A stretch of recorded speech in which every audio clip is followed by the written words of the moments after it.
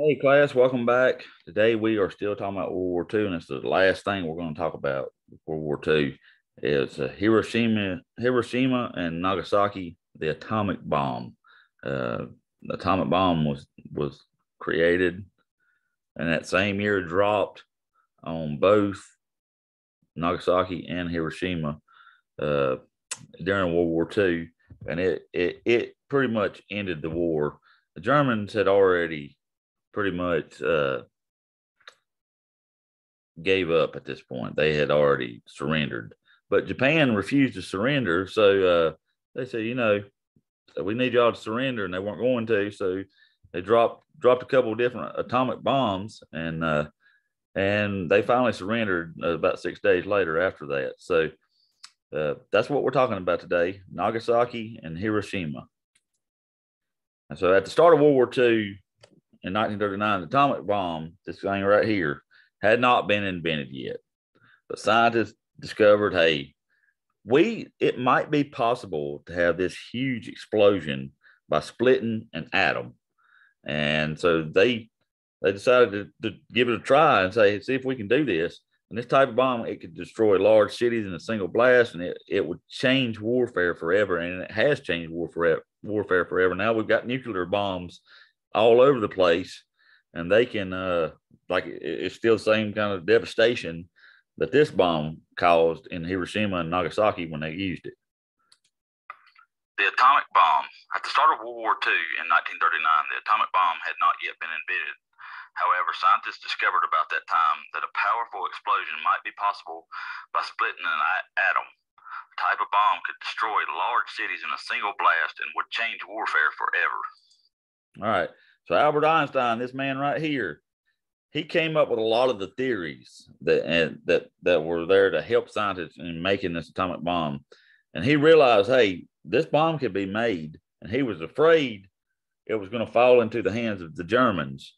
So, and they were going to learn how to make this bomb first. So he wrote a letter to U.S. President at the time, Franklin Roosevelt, telling him, hey, we can make this bomb. I don't really want this to fall in the hands of the German. So as a result, Roosevelt set up what was called the Manhattan Project. Albert Einstein. Albert Einstein came up with many of the theories that helped scientists in making the atomic bomb. When he realized that such a bomb could be made, he was frightened about what might happen if Hitler and Germany learned how to make the bomb first. He wrote a letter to U.S. President Franklin Roosevelt telling him about the atom bomb. As a result, Roosevelt set up the Manhattan Project. All right, so the Manhattan Project, it was a name for it was a research and development program for the atomic bomb. And it started out real small, but as the idea of the atom bomb being real came to light, more scientists were added. All right. And many of the scientists involved in it were scientists that had come from Germany. All right. They had left Germany, had defected from Germany. By the end of it, the project was about $2 billion, and there was around 200,000 people working on it. It's called the Manhattan Project. Manhattan Project. The Manhattan Project was named for the research and development program for the atomic bomb. It started small, but as the bomb became more real, the United States added scientists and funding to be sure they were the first to have the bomb. Ironically, many of the scientists involved in making the bomb had defected from Germany. By the end of the project, funding had reached $2 billion, and there were around 200,000 people working on the project. All right, July the 16th, 1945, it was the first atomic bomb testing. All right, it exploded in the New Mexico desert right here, New Mexico, and there's a site set up for it where an explosion was massive. It was equivalent to 18,000 tons of TNT. All right, and they thought that the scientists came up and said they figured that the temperature in the middle of it was 3 times hotter than that of the center of the sun, which is that's extremely, extremely hot. The first atomic bomb. On July 16, 1945, the first atomic bomb was exploded in the New Mexico desert. The explosion was massive and equivalent to 18,000 tons of TNT. Scientists figured that the temperature at the center of the explosion was 3 times hotter than the center of the sun. All right. So the scientists were happy they were successfully made this bomb, but they also were sad and they were fearful it could cause mass destruction and death all over the world. But when Truman, President Harry Truman, he became president during that time because Roosevelt passed away, he heard the bomb's success. He wrote, "We've discovered the most terrible bomb in the history of the world." The first atomic bomb continued. Although the scientists were happy they had successfully made the bomb, they were also sad and fearful.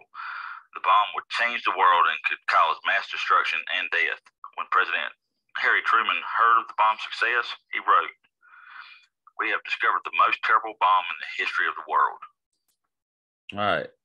So deciding to drop this bomb. Okay. By the time the first atomic bomb had been made, finally they got it tested. Everything was right. Germany had already surrendered, and World War II in Europe, the Europe part of it was over. But Japan was defeated, but they would not surrender. So the U.S. was thinking about it. Okay, maybe we should invade Japan. And the army leaders said, okay, if we invade Japan, there's going to be anywhere from 500,000 to 1 million U.S. and Allied soldiers that would die during this invasion. So President Truman decided, okay, we're going to drop this atomic bomb instead and keep our soldiers alive. And that's what they did. Deciding to drop the bomb.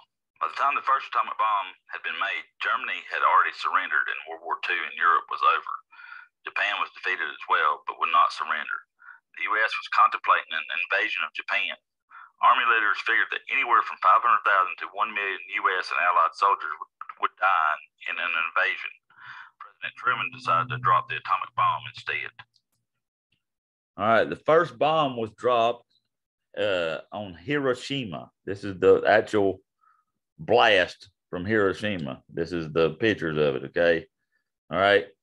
It was called Little Boy, and it was dropped on Hiroshima, Japan. It was huge. The city was destroyed. Tens of thousands of people were killed during this explosion. All right. A lot of them were innocent people. All right. The bomb was dropped by a plane named the Enola Gay, which was piloted by Colonel Paul Tibbets. It was huge. The bomb itself was huge. It was over 10 feet long, weighed over 10,000 pounds. And there was a small parachute when they dropped it to slow it down enough for the plane to drop it to keep going and get out of the blast area. So the first one was dropped on Hiroshima on August 6, 1945. On August 6, 1945, an atomic bomb named Little Boy was dropped on Hiroshima, Japan. The explosion was huge. The city was destroyed, and tens of thousands of people were killed. The bomb was dropped by a plane named the Enola Gay, which was piloted by Colonel Paul Tibbets. The bomb itself was over 10 feet long and weighed around 10,000 pounds. A small parachute was on the bomb in order to slow its drop and allow the plane time to fly away from the blast zone. All right. So Japan witnessed this terrible drop on Hiroshima, but they still refused to surrender. So what did the U.S. and decide to do 3 days later on August the 9th, 1945? They dropped another atomic bomb, and it was nicknamed Fat Man. They dropped it on Nagasaki, Japan, and the results were the same. All right. Mass destruction. As you can see here, everything is gone. All right. You've got a little bit of a building left standing up, but everything else, if you just look, it's gone. Like I said, the devastation was terrible from both of these bombs. Nagasaki. Despite witnessing the terrible destruction of the bomb on Hiroshima, Emperor Hirohito and Japan still refused to surrender. 3 days later, on August 9th, 1945, another atomic bomb, nicknamed Fat Man, was dropped on Nagasaki, Japan. Again, the devastation was horrible. And finally, 6 days after the bombing of Nagasaki, Emperor Hirohito and Japan forces surrendered to the U.S. All right. And the emperor announced it on the radio, and it was the first time that the Japanese had heard his voice ever. Surrender. 6 days after the bombing of Nagasaki, Emperor Hirohito and Japan surrendered to U.S. forces. The emperor announced this on the radio. It was the first time most Japanese had heard his voice. All right, comprehensive question. What bomb was invented and used to end World War II? Was A, the atomic bomb, B, the H bomb, or C, nothing? It was A, the atomic bomb. The H bomb came in the 1951 or something. It was the atomic bomb that was invented. Ding, ding, ding. We have a winner. Number 2, who came up with the theory for the atomic bomb? Was it A, Mr. Shawn, B, Albert Einstein, or C, Adolf Hitler? It was B, Albert Einstein. We know it wasn't Mr. Shawn. Mr. Shawn is old, but he's not that old. It was Albert Ding, Einstein ding, came up with most theories, and he was scared. So he said, I'm frightened about making this bomb. So I don't want it to drop in Germany's hands. So I'm going to go to President Roosevelt at the time and tell him about it. It was not Mr. Shawn. It was not Adolf Hitler. Let's see if Mr. Shawn's here. Yeah, let's flush that answer down the toilet if you push Mr. Shawn. All right, we're going to flush that one down the toilet. All right. Number 3, what was the name of the research program for the A bomb? Was it A, the Manhattan Project, B, Project X, or C, the Bomb Squad? It was A, the Manhattan Project. That was the name of the research program. By the end of it, they had over 200,000 people working on this, on the atomic bomb, and it cost about $2 billion or something. Ding, ding, ding. We have a winner. Number 4, where was the first A bomb tested? A, North Carolina, B, Maryland, or C, New Mexico? The first bomb was tested in New Mexico. There's a site, ding, ding, there's a test site, a monument to it that's standing now where the first bomb was tested. Number 5, what 2 cities did the U.S. drop the atomic bomb on in 1945?